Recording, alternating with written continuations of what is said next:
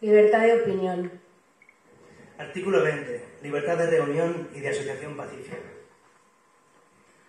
Y el artículo 18 es la libertad de pensamiento, la libertad de conciencia y la libertad de religión.